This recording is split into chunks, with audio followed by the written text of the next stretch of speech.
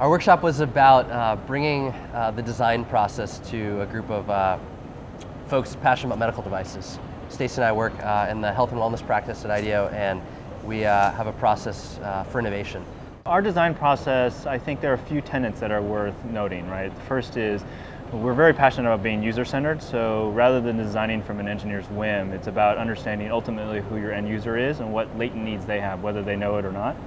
And then using that as the foundation for actually making good decisions about what you actually design.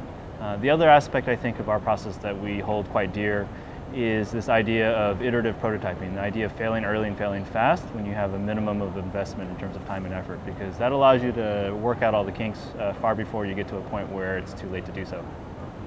You know, tips for integrating creativity into design really isn't about ignoring the regulatory hurdles you have. I mean, those are unavoidable in the work that we do, right? It's about making sure that you bring them in at the right time, right? You know, putting the hurdles up and the barriers up before you have a chance to even explore the space tends to squelch creativity, right? And so give yourself the freedom and the room to actually explore broadly before you apply those constraints, Right. because there's plenty of time to apply those constraints later, but there's not enough time later on to actually go be creative again.